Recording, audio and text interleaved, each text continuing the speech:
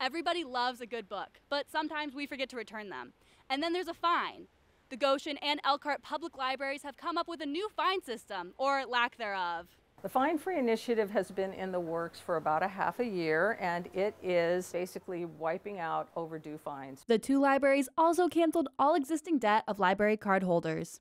Us and Goshen are the first two libraries in the state to actually wipe the slate completely clean. The main goal of the library is not to fine people, but to give access to information. We're not in the business of collecting fines. We're in the business of making information and ideas accessible to everybody in our community, whether they can afford to pay a fine or not.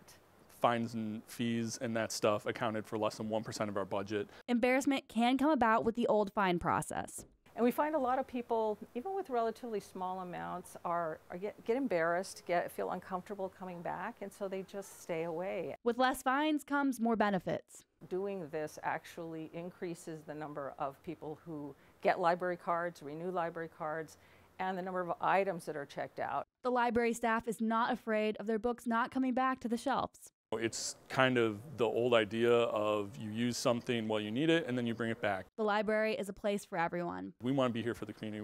We're a place for everyone. The library is a sort of beacon in the community, and so welcoming everybody back was more important than just, a few cents here and there. Reporting for Globe News, I'm Amelia Lee.